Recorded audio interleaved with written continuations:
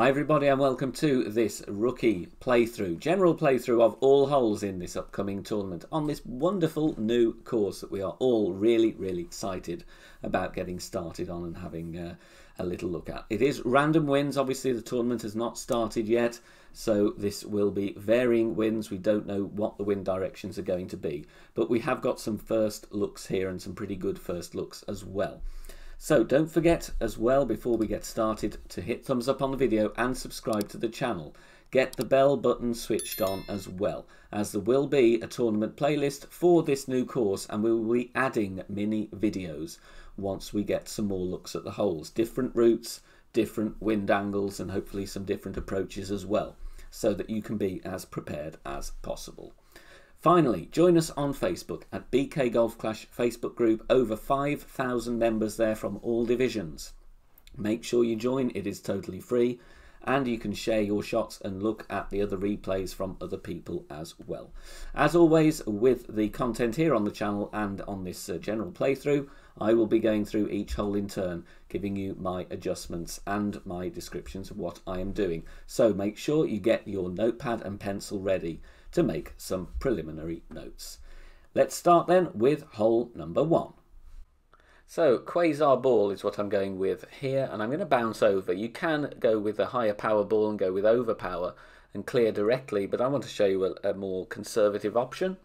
So I'm going with a Quasar 4.5 top spin, 2 bars side spin to the left. And we're aiming here with a little bit of the red ring touching the rough on the left. And I'm going to adjust maximum distance 20% elevation. Then we're going to take our shot, and with my extra mile level 6 I'm going with full curl, and that is half a ball of curl outside the adjustment ring to the left. Perfect ball away. If you're worried about hitting a great right and going into the sand, as you can see we do need the curl, then you could play with the katana instead, because that will give you 3 bars of side spin to the left, so that just gives you a little bit more room for error. Second shot though, that's going to be absolutely fine here, and we're towards maximum distance of the short iron. So here I'm setting up with some backspin, and then I'm going to aim at the pin, leaving the ball guide slightly short, obviously because we're playing with rookie level clubs here on the channel. And then here I'm going to adjust almost at maximum distance with 10% elevation. I actually play it 85% on the slider. Plenty of information on the slider on the Academy tutorial playlist on the channel. If you don't want to use the slider, play maximum distance with 10% elevation minus 0.2 from a similar point if you've done a drive exactly like mine, or very similar at least. Max plus 10 minus 0.2 will get you very close indeed, and we drop that very nicely for an eagle. Two options here on hole number 2, both rough bumps, one from the left, one from the right. Now I'm using a katana in both because we need more than 2 bars of side spin. So we're going with more than 2 bars of side spin to the right here and some back spin as well. Setting up with the bullseye in the middle of the light rough, ball guide going to the hole. The adjustment here is mid plus 10 power 2 settings. Obviously we're using a power 2 ball, so mid plus 10. And the reason I'm trying this side is because if I'd gone on the right, I would be adjusting down into the bunker and losing distance on my shot, which is something I want to avoid. So I thought, well, we'll give this a go. We'll give it a go. Slightly over adjusted on that one, but still something to work from. Here is a first look from the other side as well, which is the side I'm playing from in second tee. So again, katana, we're going with top spin here because we need to cover more distance to the pin. So 2 to 2.5 bar top spin and 3 bars side spin to the left. Again, aiming in the middle of that first cut of rough, and the adjustment I do here is mid plus 10. And you can see here the bunker that I'm talking about. If we're adjusting down into that, it might be a little bit difficult. So there's 2 options here. Obviously, if you don't feel comfortable playing rough bump, then just bounce on the fairway before the green instead. But 2 very good looks. Sadly I didn't drop it, but we got very close with our medium distance plus 10% elevation adjustments. Hole number 3, I do think the right hand side, even though the fairway is a little more narrow, is the best way to play. 4.5 topspin, 1 bar side spin to the left, setting up with the bullseye in the middle of the fairway, ball guide pointing straight down the middle. Max distance 10% is the adjustment here. It does take me into overpower slightly with the small headwind angle, so I'm going to add that on to my shot and then concentrate on hitting perfect.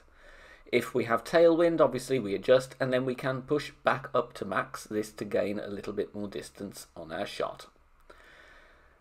And we want to be anywhere down this side. Perfect ball, centre of the fairway. Anything over 360 is going to be fine. Second shot, you've got two options. Here we have level crosswind, so the rough bump I do think is a very aggressive but good option for the albatross attempt. No spin here, I'm just setting up with ball guide going to the pin. The adjustment I make here is 85% slider, 20% elevation, but I do over adjust this one. I should have used 10% elevation instead, and you will see why now. We are going to miss one square to the right. So I'm working out club distance as best as possible, finding the min and max lines. More information on that and using the slider on the Academy tutorial playlist. But I would suggest there, play true club distance plus 10%. If you don't fancy the rough bump, then do a bounce over shot instead. We have headwind on this angle, but for goodness sake, add more backspin. For some reason, I thought I had hardly any ball guide here with the sniper. So I didn't get the adjustment right at all in terms of the spin. And we are going to come in very hot. We will still drop it, but it's lucky that it hit the pin. So do play with some more backspin on this one. Medium distance, and I play with 10% elevation. Aiming at the pin with this straight wind angle that we have. As you can see, we bounce over nicely. We take a very, very quick roll, but it does drop very nicely for an albatross. So a bit more backspin to steady that up would be nice. Hole number 4, if you do have tailwind and you have a berserker, you can try and go full blast on the left-hand side. However, if you don't want to spend a zerk and you don't have tailwind, then here is an option for you. A katana ball for the 3 bars of side spin to the left, and we're going to adjust here max distance 10% elevation, and then I'm going with full curl to the left. That's only just over half a ball of curl outside the adjustment ring. Bear that in mind with extra mile level 6.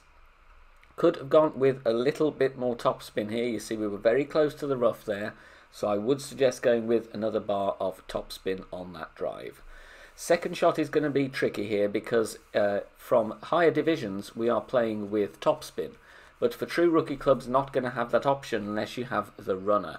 So here I've got to play with between 4 and 5 bars of backspin with a thorn, which makes this a bit more of a tricky shot to drop. Finding the max line here, and then I'm adjusting in between medium and maximum distance with 10% elevation. If you do hit a great right on your drive, the problem here is you may be too close to max distance on your club. So this is a little tricky hole for rookie, especially, like I said, because you haven't got the topspin available on your short iron if you are playing true rookie clubs to play the rough bump. But here we adjust 10% elevation, going again with true distance of club, but just a slight misreading of the adjustment, but it's still a very nice birdie with a chance of eagle going that way. Okay, hole number 5, we have a hole in 1, and going with the sniper. Obviously this is sniper level 6. If you don't have the sniper, then go with the Viper. Obviously you will have slightly less ball guide, but the shot is still possible. So, bullseye in the middle of the rough there. You can see half the red ring outside the rough on the left. Adding spin so that we have the ball guide to the pin. Adjustment here, medium distance, 10% elevation in most cases. This is going to be approximately 1-on-1 or thereabouts. But do check it with a wind app. Mid plus 10. Then we bounce very, very nicely, and we just creep this one in on the left-hand side. Make sure that ball guide is going nicely into the pin area. We don't want to fall short here because it does go slightly uphill to the pin. Hole number 6, in any form of headwind, this hole is going to be an absolute pain in most divisions and especially rookie. But we do have some tailwind here, so I'm stretching out, adding 4.5 bars of topspin, 2 bars side spin to the right. I do need to push up 2 rings to get where I want to be. I want to have that second bounce clearing the rough. Max plus 10 is the adjustment, max plus 10. Then we're going to push back up to max.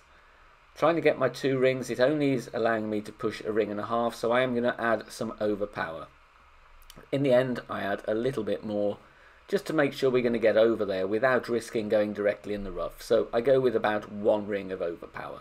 A little bit of curl to the right to bring me in closer towards the green, and we clear very, very nicely. If you do have a driver with more topspin, like extra mile 7, that's going to be a huge help here, because you'll gain more distance.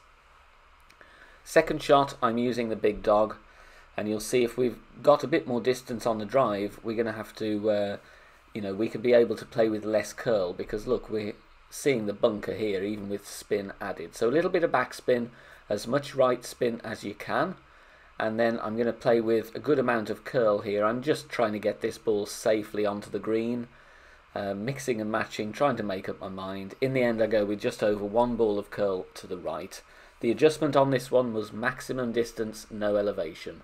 But here, it's a very outside chance for an albatross. I'm just glad to get the eagle on this long and tricky par 5. Now we go on to hole 7. Two options to show you here. The first one is the conservative one. So, playing with the quasar with 4.5 top spin and 2 bars side spin to the right. Top right of the red ring touching the rough with the extra mile level 6. Adjustment here is going to be maximum distance, 10% elevation. And again, I'm going with full curl with the extra mile 6, that is just over half a ball of curl outside the adjustment ring to the right. Hitting perfect, and this ball will be very nicely going down the fairway, not threatening the rough at all, but leaving us in a good position where we can go for the pin from distance with our wood club. Here I'm playing with the Viper just in case I would be short with the sniper, as we do have headwind here, as we've turned the corner with the direction of the hole, so the wind angle will change. No spin is what I'm doing here. I'm just backing up slightly, landing towards the beginning of the bunker just to the left, of course. The adjustment I make here is medium distance, 10% elevation. Obviously with the Viper, not going to have as much ball guide, so we just have to aim as best we can. If you do have the sniper though, of course, then the ball guide will be your friend. Hitting perfect, and we do give this one a good go. It just misses to the right hand side, but if we can get an eagle there, it's going to be a real bonus in our rounds. If you want to play more aggressively, and you do have, especially if you do have some tailwind, here is a shot with a berserker. And here I don't want to clear the rough at all. I want to land in the rough and roll out. 4.5 top spin, 2 bars side spin to the right, stretching out and just aiming actually at the pin, as you can see there, maybe just slightly to the left. Then I adjust max plus 10, and then I push back up to max. This is obviously with an extra mile 6. If you're playing with big clubs, obviously you may overshoot, so have that in mind. Full overpower after we've pushed back up, and a little bit of curl to the right. Hitting perfect, but minor great left, minor great right should still be fine. The problem here is we're not going to be able to control how much rollout we're going to have. It is going to be very, very inconsistent, but this is going to set up an eagle opportunity with the thorn, and it's up to you which route you want to take. Finding max, finding min, and then working out that I'm just going to be setting up slightly beyond medium distance here, so I am applying some spin. And in the end, I decide to go with 1 bar of backspin just to steady the ball. And now I'm aiming at the pin, obviously, again, leaving the ball guide short. So here I'm playing true club distance here with 10% elevation. As I'm just beyond mid, then my calculation here was mid plus 10, but then I added 0.1. So if you think you're very close to mid, either on the short or long side, you can just add or subtract 0.1 rather than making a guess with the slider. Entirely up to you, but there we do drop it very nicely for an eagle. So if you fancy the risk, then there's an option for you. Hole number 8 now, we are close, and it is yet another rough bump, because they are the best chance really to get the hole in one. Going with a quasar here, and it's a little bit of backspin only and some side spin. I'm aiming in the centre of that rough patch between the fairway and the bunker. The blue ring is touching the sand and the rough on the left at the same time. So we're kind of boxing in the blue ring. So we've got two great reference points there. Then you add the spin, get the ball guide to the hole. Adjustment mid plus 10 is what I do here. And this one is just slightly under adjusted. We need to add, I would say, another 0.1, maybe 0.2 onto our adjustment, but a very good first look on hole number 8. That is mid plus 10. Finally, onto hole 9, I desperately wanted tailwind angle. I tried 7 tokens in a row, gave me the same wind every single time. So with tailwind, I do think the big topper or a driver with topspin going trying to get over onto the left with topspin and left spin would be the play. But with any form of headwind, that is very difficult. So I'm going to show you an approach on the right-hand side. 4.5 topspin, 2 right spin, setting up here, top of the yellow ring, touching the rough. Adjustment here, even though I'm not at max distance of club, I play max numbers, 10% elevation. Max plus 10. Then we are going to take our shot. Hitting perfect, and this will bounce over very, very nicely. The problem going this route, it is going to be a very, very tricky and technical second shot. But I do believe we do have a chance here, and we just want to secure the eagle if we do get a very difficult headwind angle like this one.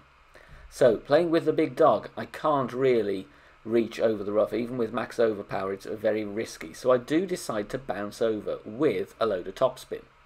So 2 left spin, and we are going with a decent amount of topspin here, making sure that that second bounce is going to clear the rough because we do have headwind. The adjustment here, I go max numbers, 0 elevation. Max plus 0.